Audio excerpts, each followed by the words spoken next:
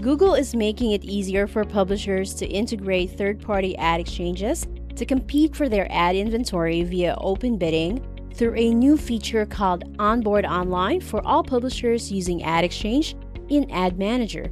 Open bidding, previously known as exchange bidding on dynamic allocation or EBDA, has been around for a few years now and is widely regarded as Google's answer to header bidding.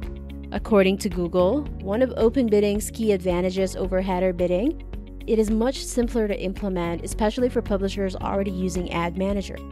And now, it is made even easier with the introduction of Onboard Online. Its primary goal is to make third-party bidder integrations more seamless, as publishers no longer have to go deal with contract negotiations with supply-side platforms outside of GAM. Both publishers and bidders can now initiate and seamlessly complete a contract to participate in open bidding right within Ad Manager. To add a bidder via Onboard Online, simply go to the GAM account, go to Delivery, click on Bidders, and select Open Bidding. When accessing the menu for the first time, you will be asked to review the open bidding terms of use, and you'd be able to proceed by accepting these terms. The new bidder button should now be available. Click this to add a bidder via Onboard Online. A list of supported third-party ad exchanges that can be added will be shown. As of June 2022, here's the list of bidders that are available for integration.